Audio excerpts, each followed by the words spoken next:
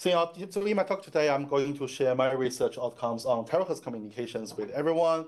So as Carlo mentioned, I'm currently working at the Australian National University, and I would like to thank the contributions made by my students, by my collaborator, and my colleagues, which also was on the terahertz communications. So in this lecture, what we are going to talk about is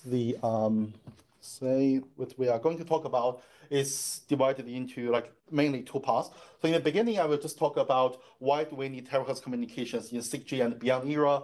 And after that, I'm going to share 3 pieces of studies which are conducted by my research group, which covers performance analysis, spectrum allocation, and hybrid beamforming. So due to the time limits, and I don't put a lot of technical details in this kind of technical works, I just will try to briefly mention what kind of problem we are solving here and what kind are the key results that we are providing in these works. So that is the outline of this talk.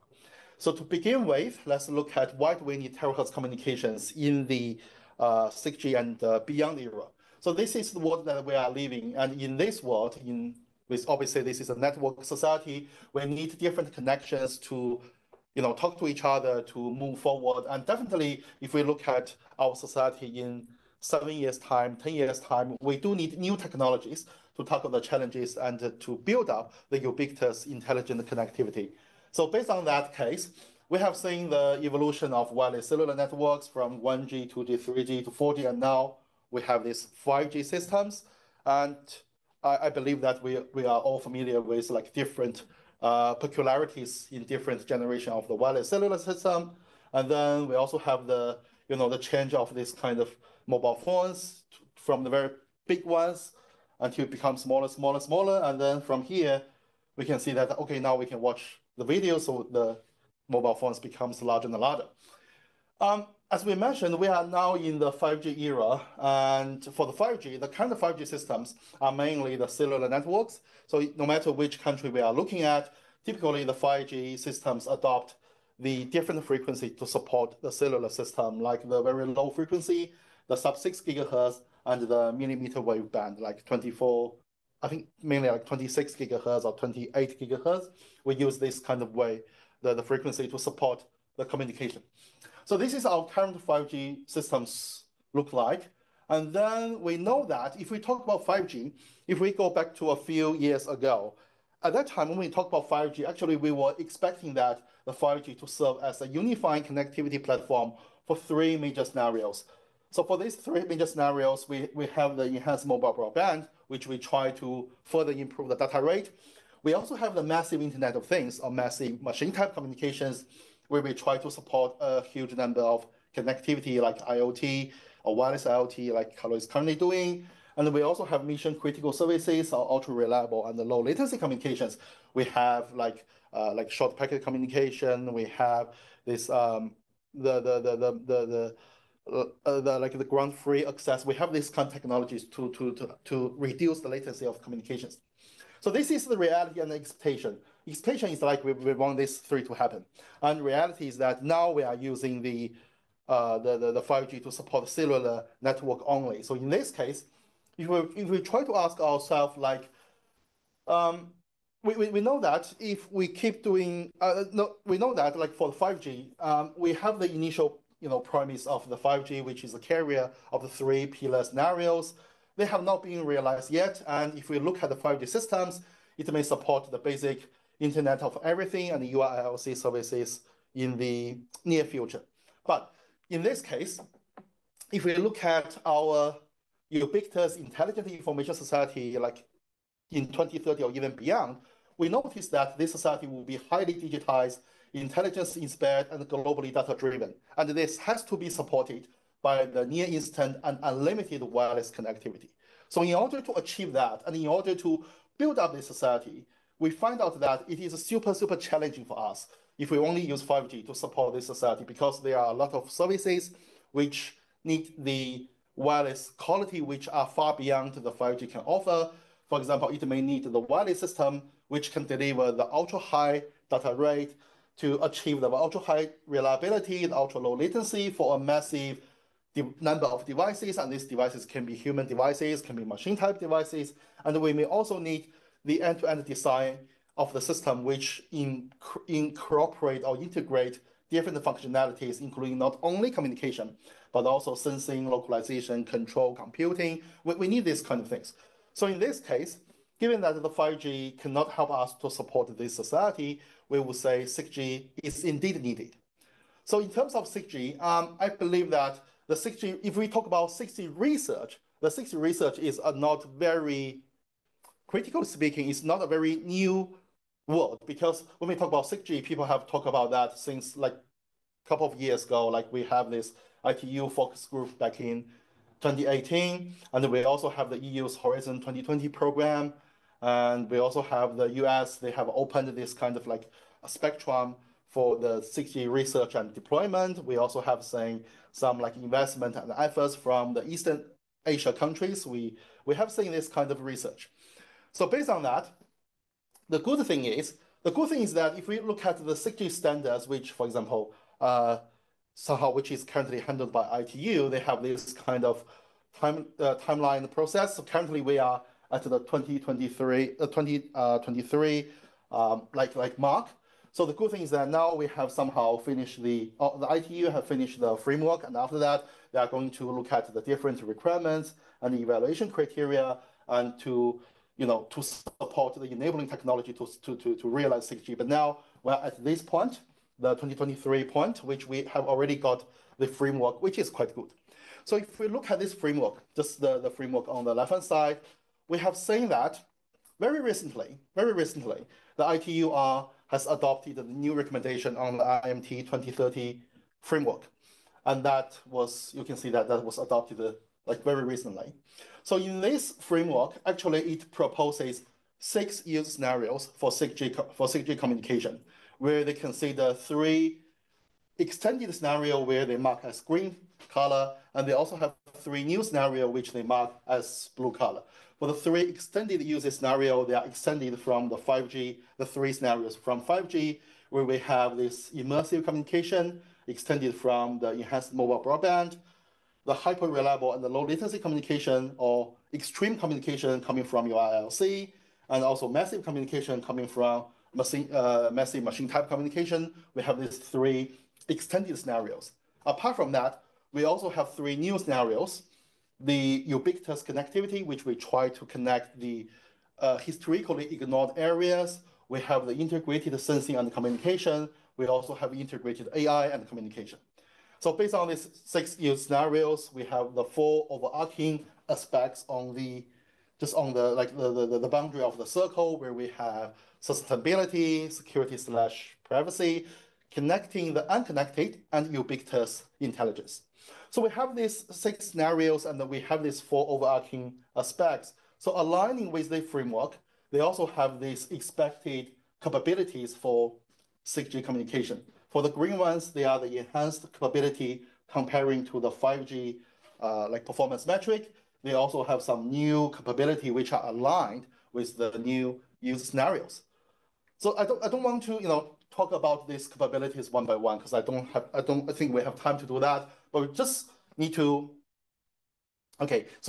mention that if we have this substantially enhanced capabilities, then 6G is expected to offer, then we can see that compared to 5G, the 6G is much better. And we need to know that the value of these capabilities, they are the estimated and the targets, and they can be further developed based on the real needs in the next few years. And so in this case, if all these capabilities can be realized, the 6G will become a game changer to provide a more integrated features that can be used to satisfy the different needs in society and industries. So this is the community's expectation or anticipation about 6G in the next 7 or 10 years. But what will be the reality? I mean, that is very hard to predict. But again, this is targets that we want to achieve. So based on that, we can see that for the 6G capabilities, we have some data rate, which is clearly staying here as the very high standard. So in the immersive communication, we believe that the key performance metric for the immersive communication is to support super fast transmission, where the peak data rate can be as high as a few hundred gigabits per second. And for the user experience data rate, it should be hundreds of megabits per second. So based on this performance metric, we can see that the high data rate can help us to realize some applications that require the ultra-fast transmission, such like immersive, extended reality, and holographic communications. And we do need a very high data rate to support these applications. And I believe for some existing studies, they have checked that if like a human body is mapped in tiles, then if we try to map like a full image of the person, they may need a data rate of a few terabits per second. Clearly, that's something we cannot achieve in the current spectrum and using the current technology. So we need this high data rate. And then in order to achieve this high data rate, of course, we have different signal processing techniques that we can use. But at the same time, people have talked about the spectrum that we can use. So in order to support the super fast transmission, people have mentioned that we need to consider the spectrum above 92 or even 100 gigahertz that are currently sparsely used. So in the spectrum, we may have some potential candidates that can be considered, like the frequency band between like 100 and 110 gigahertz, 140 and 160 gigahertz, a bit more than 200 and around 300. They could be potential candidates for us to use to achieve the super high data rate. So we do believe that in the 6G system, it's likely that we may use like the frequency band close to 100 gigahertz or a bit more than 100 gigahertz in the commercialized system. And for the beyond 6G, we may use much higher frequency to support that. So aligning with this kind of frequencies, we can see that it somehow give us the trigger about why we need terahertz communication in 6G communications. So if we ask ourselves whether we can use the current frequency spectrum, no matter sub 6 gigahertz or millimeter wave band at 26 or 28 gigahertz, can we use the spectrum to satisfy the demand of the 6G wireless applications? Unfortunately, it's hard to use that because of their relatively limited bandwidth. So based on that, we may need to explore the benefits of terahertz, where the terahertz band is here. So when we see the terahertz band, we know that different people may have different definition about what is a terahertz band, but I would say that from my perspective, I would prefer a relatively definition which we define the terahertz band from 0.1 terahertz, which is 100 gigahertz, until 10 terahertz. And I know someone talking about that. If we talk about 0.1 to 0.3, that is sub-terahertz. I know that, but just like for the terahertz band is something which is beyond what we are currently using in the mobile phone. And then we know that for the terahertz band, if we look even beyond that, that is the visible light communication, something like that. So based on this terahertz band, we know that the potential to explore this terahertz band is that we can potentially satisfy the large bandwidth that are required by some use scenarios in the 6G era. For example, if we want to support the high accuracy ISAC, the integrated sensing and communication, we may need the bandwidth of 0.75 gigahertz. For the wide area extended reality, we may need 1 gigahertz. For the holographic, we may need 1.1 gigahertz. So in this case, this essentially means that 6G need to combine the variable frequency range from the lower band to the sub-terahertz band to support different kind of communication requirements. So based on this case, when we talk about terahertz communication, definitely we want to know the terahertz what is the advantage of terahertz comparing to other frequencies. As we mentioned before, this is terahertz. On the left-hand side, we have millimeter wave. And on the right-hand side, we have visible light, right? So comparing to millimeter wave, we see that the terahertz band can potentially provide us with a higher data rate, can have a higher directionality and a smaller footprint, and it is less susceptible to free space diffraction and inter-antenna interference, and also it has a higher resilience towards the security perspective because we want to, terahertz, we want to generate a very narrow beam, like the pencil-shaped beam, to the receiver. And then if we compare to the visible light communications, we know that the terahertz communication is less affected by the factors which are faced by visible light, like ambient light, the atmospheric turbulence, they are less affected. And it is also has less dedicated pointing, acquisition, and tracking, and it can explore the reflection and array processing a bit. So based on this case, we find out that based on the potential benefits of terahertz and based on the relatively advantage of terahertz communication, we want to explore the research of terahertz communication. It's important because we want to use our research to enhance the wireless availability and connectivity by using all the available frequency like sub-6 gigahertz, millimeter wave, terahertz, and even visible light in a heterogeneous way. And we can use the spectrum to satisfy the requirement that we want to achieve. So this is why we want to emphasize that terahertz communication is important.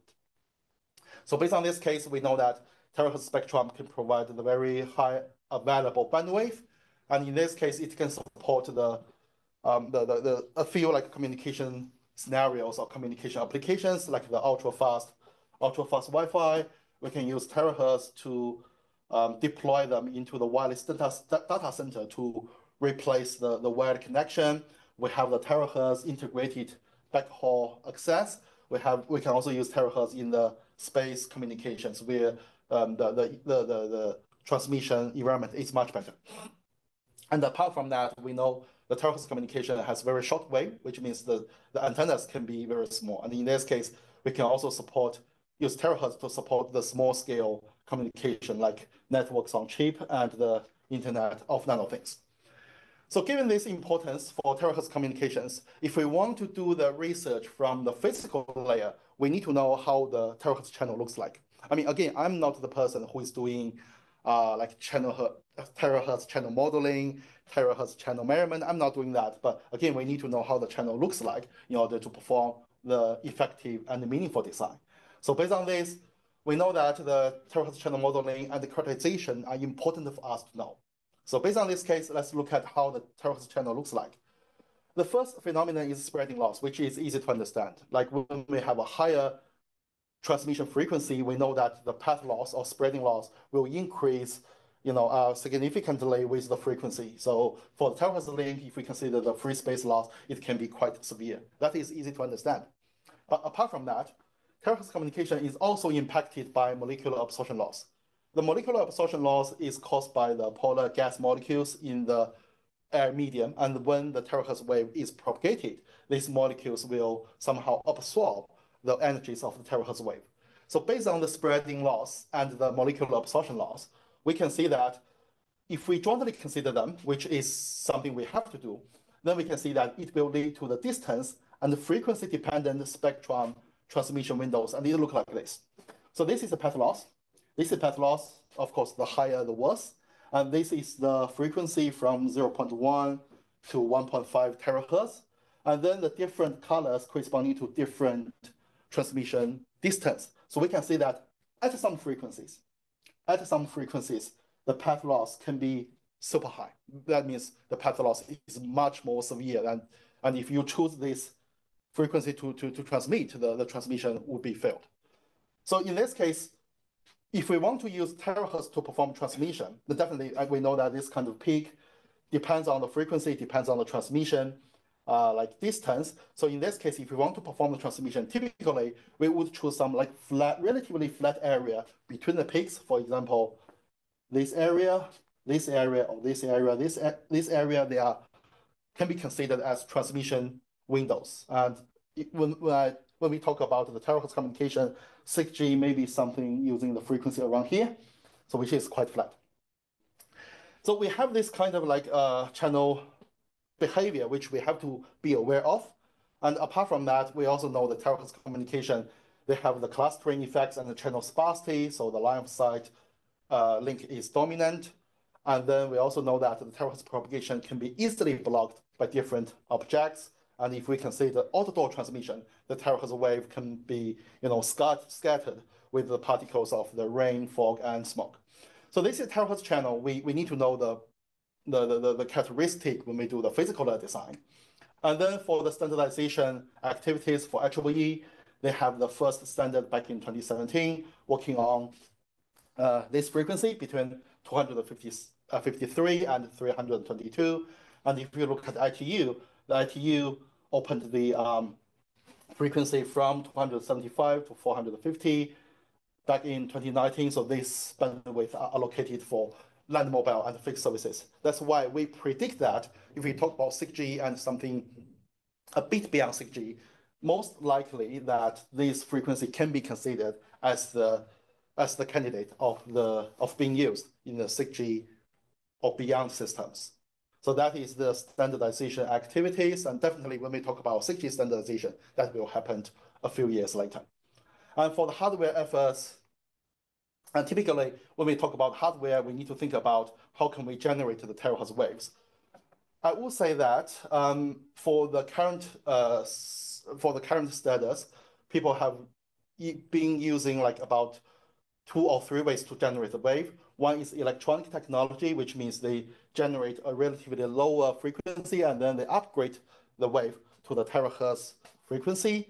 And some people also use the photonic technology that generates a very high frequency and down convert the frequency into terahertz. And another approach, the third approach is plasmonic technology, which can, for example, use the graphene-based transceiver to generate the terahertz wave directly. So that is the hardware efforts. But again, I'm not the hardware guy. I just know these things very, very briefly. And I have seen some hardware advancement, like this kind of, like the front end, and also my collaborator in Northeastern University, they have this kind of like demo, like operating at this frequency, which can be as high as 1 to 1.05 terahertz. So that's the hardware efforts, and based on these hardware efforts, we know that we can somehow explore the physical design of terahertz communication from our expertise. So the main research directions in terahertz come over the past few years include something like channel measurement and modeling, modulation and the waveform design, coding and error control, massive MIMO with signal processing, performance analysis, spectrum management, security and coverness design, MAC control protocol design, and the joint design of terahertz communication with other 6G technologies like reconfigurable intelligent service, UAV, joint communication and sensing, and next generation multiple access. So we have seen this kind of research directions. So in the second half, I'm going to briefly mention 3 things that we have been doing: system analysis, spectrum management, and hybrid beamforming. So due to the time constraint, I just want to briefly mention what we have been doing and ignore the technical details. So for the system analysis, I just want to introduce our work back in 2021. So in this work, what we consider is that we perform the coverage probability analysis of downlink transmission in 3D terahertz communication systems, where we consider the terahertz propagation, including molecular absorption loss, direction beams, and high vulnerability towards the blockage. And we consider the effect of 3D directional antennas, and we also consider the impact of 3D blockages. So based on that, we propose an analytical framework, and then we show that some like insights about the terahertz communication systems. So based on this case, this is system model we consider. So you can clearly see that we consider a 3D model where the typical user is standing at the center of the ground. It has height of HU, and all the transmitters, we call it APs. The transmitters, they are mounted on the ceiling following a Poisson point distribution. And we also have the users which are distributed uniformly, and each AP is associated with one user. So we assume that this user is associated with its own transmitter. So in this case, all the other APs, they can be considered as interferers. And also we consider different blockage because we mentioned that in terahertz communication, terahertz waves are very easily to be blocked. So in this case, we consider self-blockage, which means the user itself can block the signal. And also we have the dynamic human blockers. They follow a distribution and they follow some like random directional model because we assume they are moving. And we also assume they have like wall blockers. The walls are static, they are not moving, but they can block the signals as well. So this is the system model we consider. And then for this system model, we consider 3D antenna model, which we assume that each antenna it has its like main lobe and the side lobe of the antenna beam, which we have corresponding antenna gains. And for the propagation model, we consider signal propagation, which considered both spreading loss, which is something we consider in other communication, but also molecular absorption loss, where we have this exponential function, and we have this Kf, where Kf is the molecular absorption loss coefficient. And the value of this coefficient, typically we can find that from the existing database, where the database contains the measurement data. And apart from that, we just have an assumption that in this network, we just can focus on the line of sight link and ignore the impact of non-line of sight link, because we read some like existing study, they show that the strength of the non-line of sight link may be only like 1% of the line of sight link. That's why we just ignore the impact of the non-line of sight. So based on the system model, what we consider is that we first evaluate the non-line of sight probability of a link between the AP and the user. So in terms of if we consider both human and the wall blockers are there, the line of sight link is given by this result. Again, I mean, the derivation is shown in the paper. And then based on this, we investigate the impact of the interference transmitter on the aggregated interference at the user. So in this case, the heating probability is given by this case. And based on that, we assume we find that the coverage probability can be formulated as the product of two probabilities. The first probability is that the link, so this is the same as this. So this is the line of sight probability with the human blocker. And then the second one is that if the link is line of sight, what is the probability that that is higher than a threshold? So it is equal to the product of these two probabilities. The first one has been derived. The second one will be derived later. And in order to derive that, we just use the dominant interferer analysis, because we know that we cannot use the conventional methods to analyze the performance. So in this case, we partition all the transmitters into two subsets, dominant and non-dominant interferers. So an interferer is defined as a dominant interferer if it causes outage when none of the other interferers contribute to the interference. So that is determined as a dominant interferer. Then all the other interferers are defined as non-dominant interferer. So this helps us to transform the probability as the probability that no interferer is a dominant interferer in the link between the AP and the user. So this helps us to simplify the analysis a bit. So based on this case, the coverage probability is finally derived in this case, where we include the average number of near dominant interferers and number of far dominant interference. We just do some transformation and get the final result. And for the final result, when we verify that, we see that our analytical result, which is this black curve, somehow it aligns with the simulation, especially for the low and medium distance, and it is better than the existing results that in other studies. So analysis well matched with the simulation results, showing the importance of our proposed 3D analysis. And we also examine that if we assume the antenna gain is fixed, then how do we allocate the antenna gains to get the better performance? So this is our performance analysis.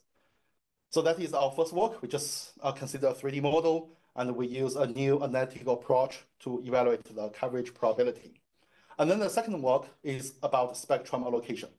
So spectrum allocation in terahertz is that we know terahertz have a very large bandwidth. So we need to develop the effective spectrum allocation strategy to get the potential of terahertz band.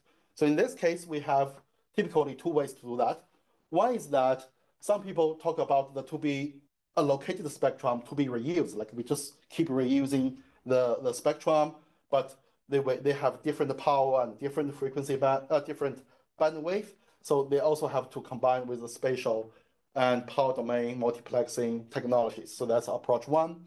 For our approach, what we consider is somehow conventional in the wireless communication, where we consider that the whole broadband can be divided into different subband, and they are divided into no overlapping subband with relatively small bandwidth. So this can reduce the interband interference. So that is our contributions. So in order to do that, we have completed a series of works, where our major contribution is that we first consider the subband can have different bandwidth. That means some subband can be wide, some subband can be narrow.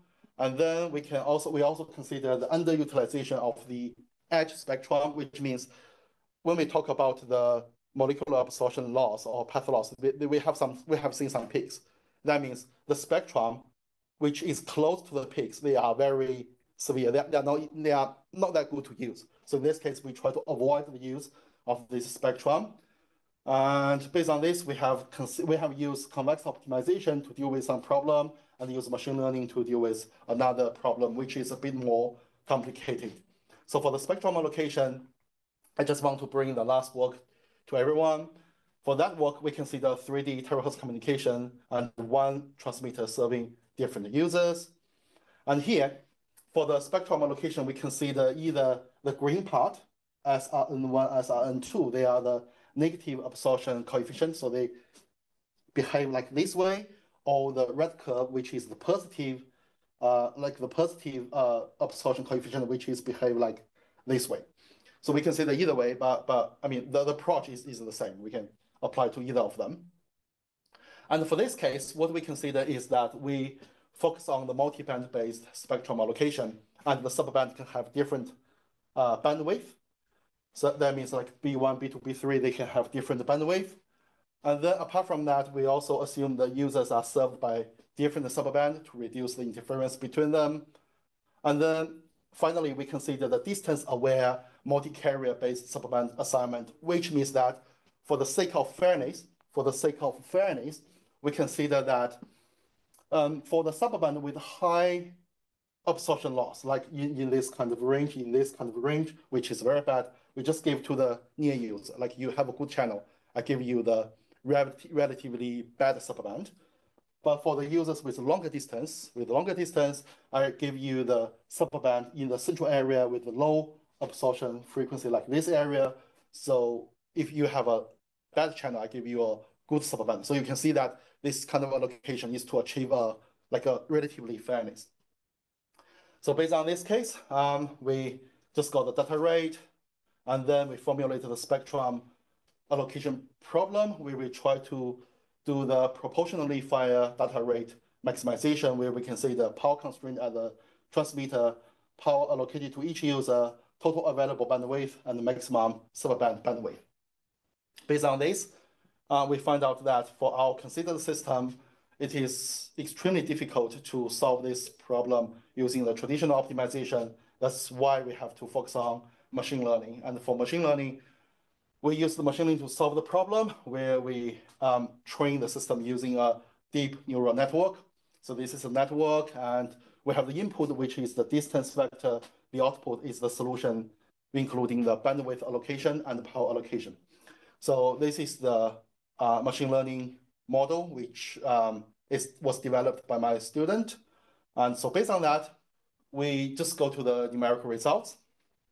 For the numerical results, we consider an indoor system with one transmitter serving 15 users.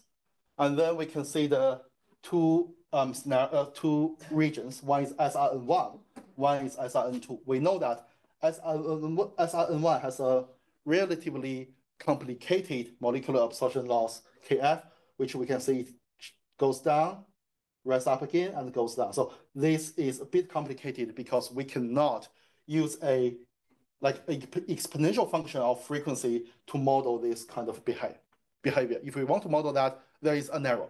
But for the second range, we can say it's relatively smooth. So this can be modeled or relatively accurately modeled by an exponential function of frequency. So we consider these two cases, and then we want to see how the results would be different. And here are some parameters about the machine learning model. So based on this, we just compare these two regions. For the first range, we consider SRN2. When we consider SRN2, we know that this molecular absorption loss can be somehow modeled as an exponential function of frequency. So in this case, we found out that for this case, actually, we can solve the problem using convex optimization. And then if we compare machine learning with convex optimization, okay, good. They mean after convergence, these two approach shows almost the same performance, which shows the validity of our machine learning technology. So this is just to show that the machine learning approach making sense. And then if we talk about the second case, which is this case, the KF in the spectrum is a bit complicated, and we cannot model it using an exponential function of frequency. If we want to do that, there will be an error.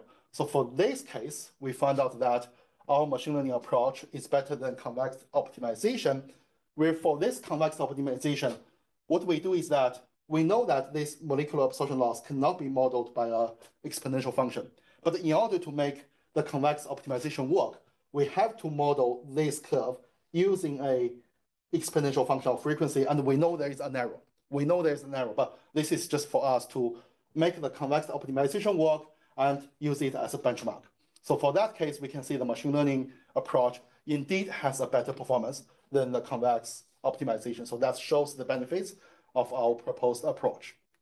So that's the second case where we consider spectrum allocation, and we determine how much bandwidth and how much power we have to assign in the communication system. The last one is hybrid beamforming. So hybrid beamforming, honestly speaking, is not a very new topic because people have been talking about that since 5 years ago, 8 years ago, 10 years ago. When we talk about like massive MIMO and millimeter wave, we have to talk about hybrid beamforming. So for beamforming or hybrid beamforming, we know that they are needed in the terahertz communication because they can help us to compensate for the very high path loss, can help us to address the strong channel capacity, can help us to explore the large multi-path K factor, and also is very suitable for the very large antenna array. And based on the beamforming, then for the terahertz communication, we know that the hybrid beamforming actually is a way for us to align with the massive MIMO, and it can strike a balance between fully digital beamforming and analog beamforming to strike a balance between performance, complexity, and cost. So that is why we use hybrid beamforming.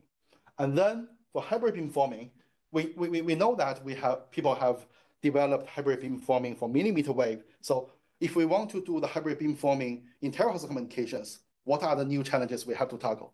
We just listed something here. So in order to develop the hybrid beamforming or pre-coding in terahertz communication, we have to consider the unique properties that we cannot ignore in terahertz communication, such as the distance and frequency-dependent path loss that I have shown before, the beam split effect, like if we transmit in terahertz, and if it is transmitted using a relatively large bandwidth, the beam will be like split like this. And then it may also have the potential high power consumption. We also need to address the near and far field propagation with spherical and planar waves, and also we need to consider blockage. So these are some factors that I encourage people to consider when we design the hybrid beamforming scheme. So based on that, for the hybrid beamforming scheme, I just want to introduce two works.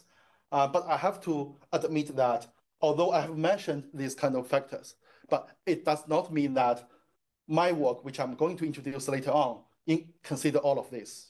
This is something I would suggest people to consider.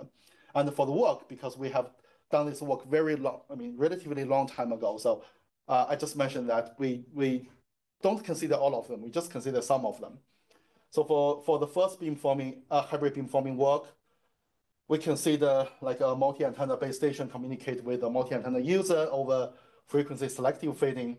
We consider something like molecular absorption loss, high sparsity, and carrier frequency offset.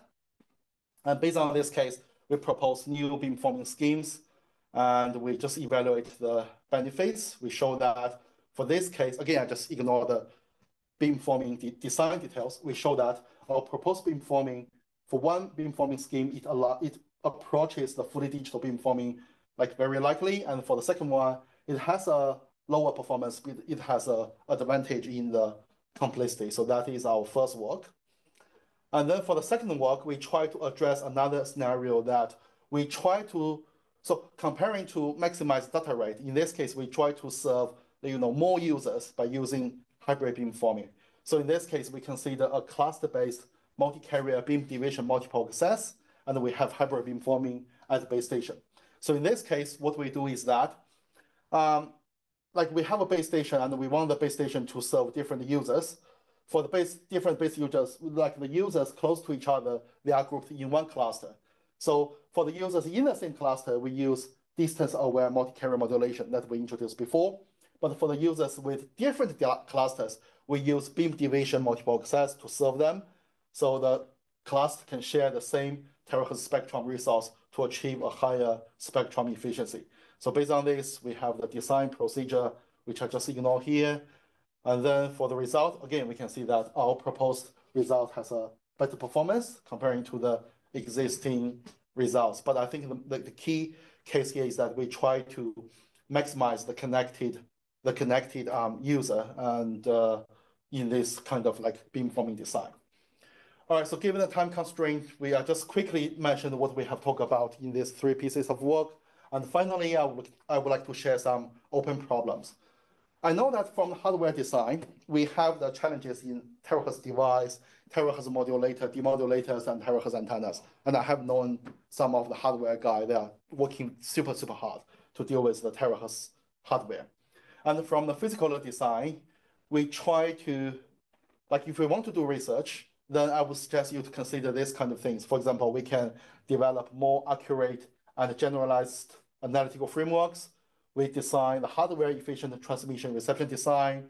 We can see the advanced signal processing schemes to explore the practical characteristics, such as the multi-antenna architecture, the multi-wideband and distance-aware transmission, near far-field propagation, robustness against imperfect channel knowledge, multi-connectivity design, and also consider other quality of service targets like massive connectivity, reliability, security, something like that. And then also you can consider the joint design of terahertz communication with other technologies like integrated sensing and communication, RIS, UAV. I think they are quite useful to be combined with terahertz communication. And finally, if your communication system is quite complicated, then you may resort to AI or machine learning to deal with the optimization or design problem. So that's some like future directions that I would like to share with everyone. And I think that will be the end of this talk. And here are my publications, and here is the reference. And that is the end. Thank you very much.